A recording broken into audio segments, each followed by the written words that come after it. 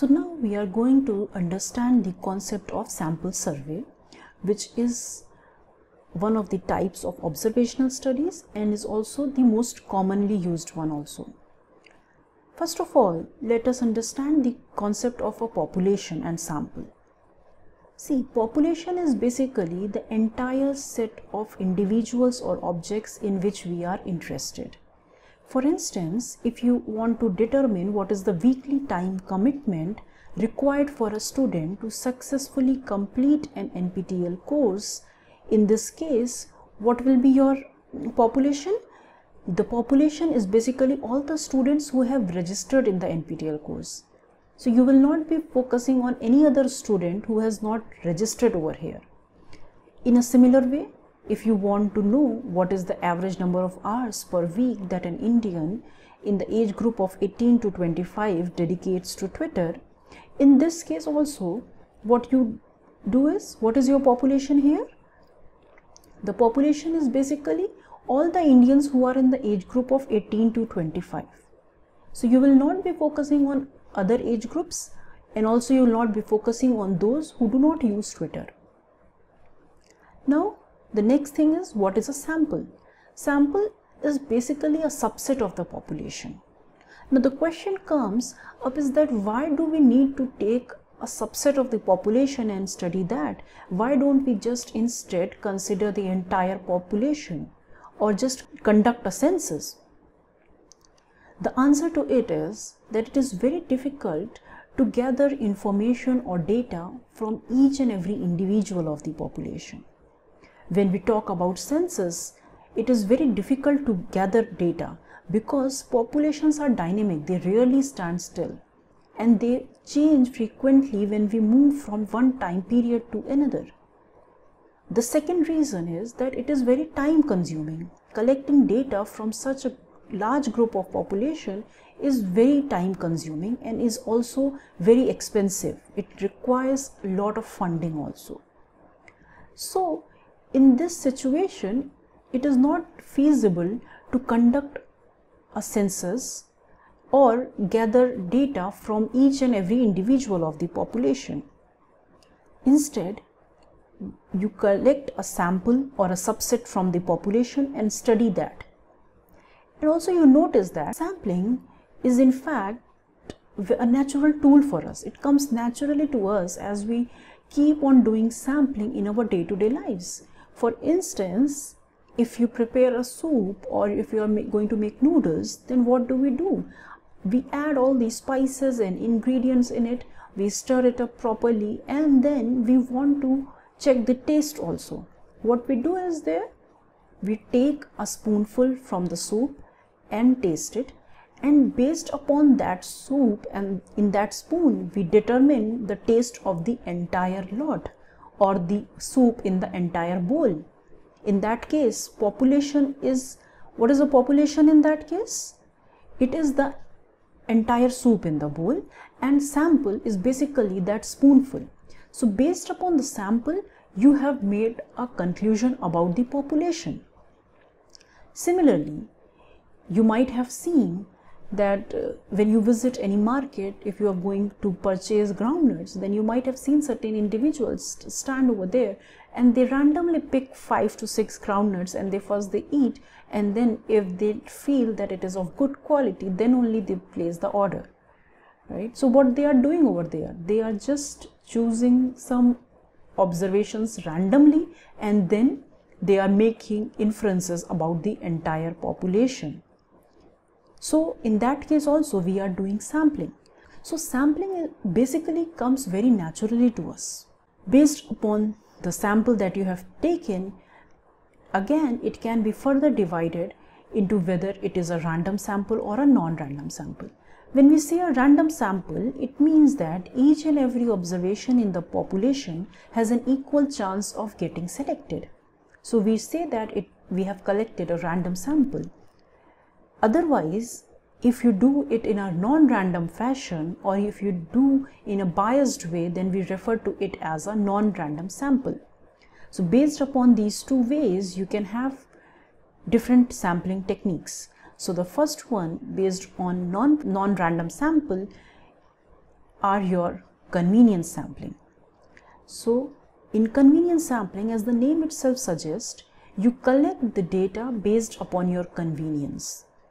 For instance, if you want to know the opinion of the residents in your locality towards a new AI tool, what you do is that you just visit the nearest shopping mall, and as the individuals pass through that entrance gate, you just ask for their opinion. In that case, what you're doing is that you are simply collecting data based upon your convenience. Or you can consider another situation, maybe in your college, you want to conduct a study in which you want to know the opinion of the students towards any new rule which has been floated by the administration. So for this, you might just go to the auditorium, stand near its entrance gate, and you just wait for the students to cross, and when they come, you just randomly ask them the questions. So what you are doing in that case, you are again doing a convenience sampling. Next is your volunteer sampling. So in this type of sampling, people voluntarily participate in the study. For instance, you might have seen different websites or different news channels, they arrange polls and they ask for your opinions, right? Or even if you start your YouTube videos, then also you get different surveys. So not everybody goes and gives opinion on those platforms, right? Those who are interested, they might only just give their opinion. So these studies just collect that sample data and analyze it and finally make conclusions about that. The third one is your purposive sampling. So in purposive sampling, you target a set of people purposefully. For instance, if you are interested to know what are the experiences of women who are in the leadership position, what you do is that you just simply focus on women executives in tech industry and who have more than 10 years of experience. In that case, what you are doing is you are not focusing on the broader population of women, right? You are just focusing on some specific set of people. So it is referred to as purposive sampling. So all these three are the common non-probabilistic sampling. So basically they get generated by taking a non-random sample from the population, because in each case you can see that you are collecting data based upon your convenience. Either somebody is volunteering for it or maybe you are doing it purposefully. So these three are basically done in a non-random fashion. On the other hand, if we talk about probabilistic sampling, then the first and the most common sampling technique is your simple random sampling. If you look over here in this figure, there are some black dots and red dots. So these red dots basically represent the ones that have been selected in the sample. So simple random sampling, basically what happens is that each case is equally likely to be selected. Here, each observation has an equal chance of being selected in the sample. For instance, if I want to make a committee of 5 students from this class, so what I can do is that I can just randomly pick any 5 students. So I will not be biased toward any students and collect data from them. So in this case, each student has an equal chance of getting selected in that committee. The next one can be the stratified sampling. In stratified sampling, what happens is that you divide the population into homogeneous strata and then randomly sample from within each stratum. So here if you see this, the entire population has now been divided into different stratum, and here the red dots within these stratum represent that these are the ones which have been randomly selected. Right? From each stratum we have selected a random sample. Now to understand this, you can consider a situation. Suppose that I wanted to make a committee, right, for 5 students, but I want equal representation from different streams, because I know in my class there can be a student from science stream also, from an engineering stream. So what I will do is that I will divide the class into two different streams, and from each stream I will randomly pick few students and then form a committee by combining those two. Another situation for this can be, suppose your university wants to assess the academic performance of the students. So basically they can divide into different academic departments and then select from within each department. They can randomly select a few of them. So by doing such a study, you can see that each department is adequately represented in the sample that you have finally selected, right? And which is crucial also because the university wants to assess the academic performance of all the students. So it is important that the equal representation is there from each department. Next, we have cluster sampling. So as you can see over here, we have divided them into different groups or clusters, and the red dots are only present in two clusters. So what we see over here is that we have first divided the population into different clusters, but we have picked only two clusters from them and thoroughly studied those two clusters. So first we divide the population into clusters, then randomly select a few clusters, and from the selected clusters we gather information or data from each observation. To understand this, suppose the government health agency wants to assess the health status of individuals in your city. Now see that your city is divided into different localities. So what the agency does is that instead of visiting each and every locality, they just randomly pick two localities and then thoroughly investigate the health status of each individual within that locality. So they do not have to visit each and every locality, and that is why cluster sampling is used in cases where you want to save money, right? So if you do not do that, if you want to visit each and every locality, it is going to be too costly.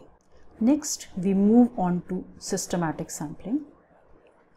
In systematic sampling, we basically start with some random house. You can see here that we randomly picked one house, and then we process a systematic flow which is predetermined. For instance, you might consider this k value to be 3, and so we collect data from every third house in the locality. Now this works fine if we have list of all the individuals. It is not useful when the population is ordered cyclically or periodically, because it is going to repeat every time and you will get a similar set of data. So these are the 4 commonly used sampling techniques. To sum up, you can see over here, suppose you want to assess the opinion of the residents in your locality towards the new manufacturing plant that is going to be set up. In order to conduct such a study, you can opt for either of these sampling techniques that we have just studied. Suppose if you want to study, basically collect a simple random sample, what you will do over here is that you will just randomly pick. So this underlined ones are the ones which have been selected in the sample. So you can see over here that you have randomly selected these houses, and from there you are going to collect data. Next, you can divide them into different strata. Stratas in the sense that based upon their income, probably you can divide them, and then from within each strata, so this is one strata. So here you randomly pick 2 of them, and here in the second strata you pick 2 of them, right? And then ask for the opinions. The third case can be the cluster sampling. So you just go to different buildings which are naturally occurring, and then you randomly select 2 clusters, and from within that cluster take opinion of all the residents in those houses. And last is your systematic sampling. So suppose you randomly select the second house, and then after that, according to some predefined rule, you think that okay, I will ask data from every third house.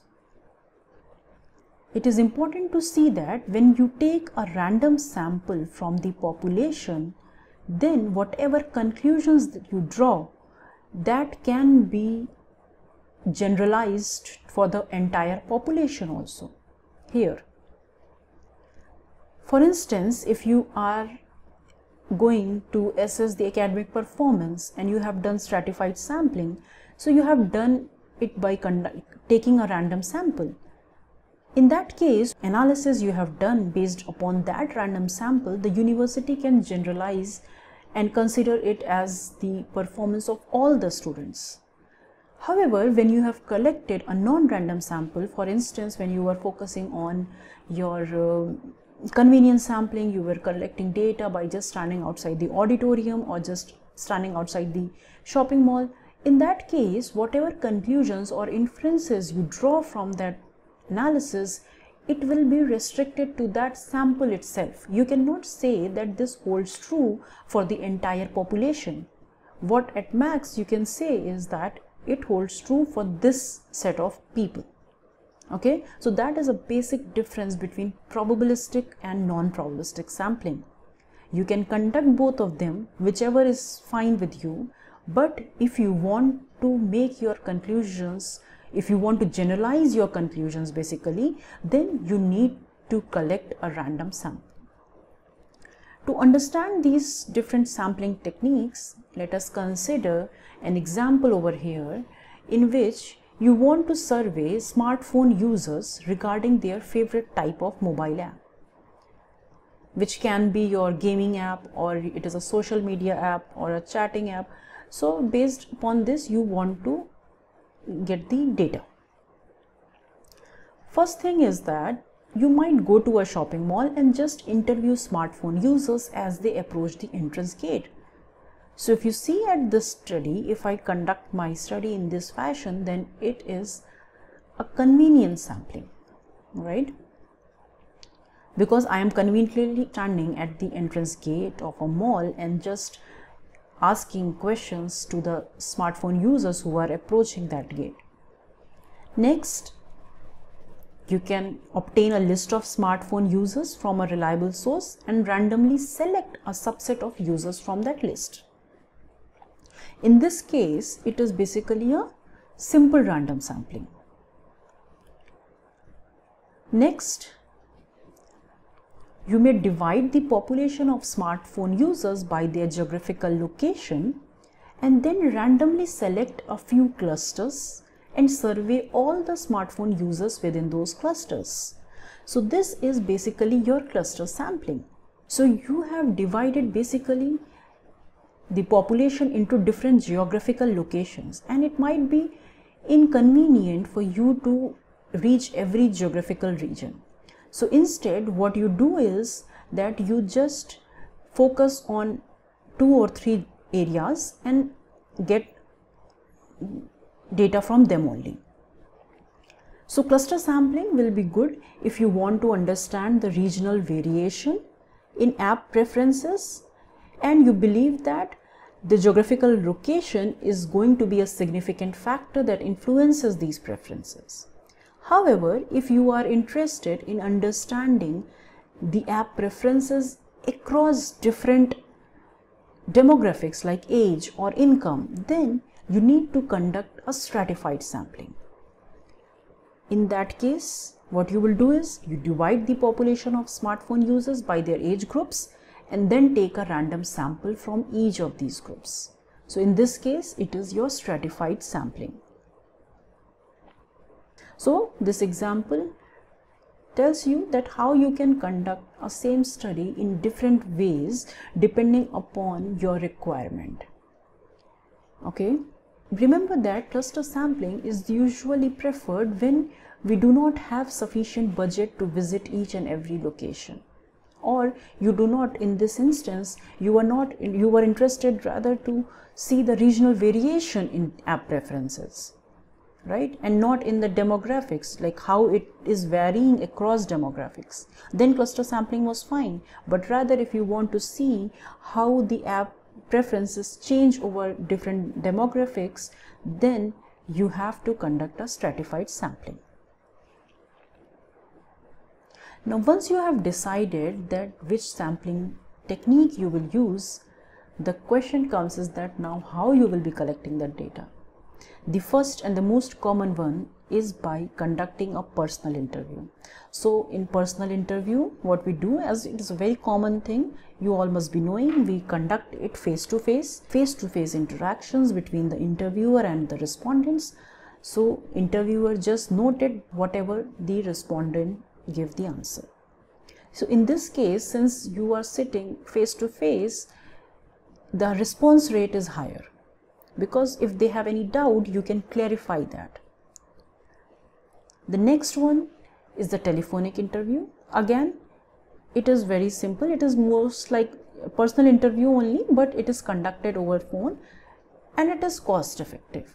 The only issue comes up is that if the network connectivity is not good, the respondent might get irritated or overwhelmed by that, and he may not be interested to respond to the questions correctly.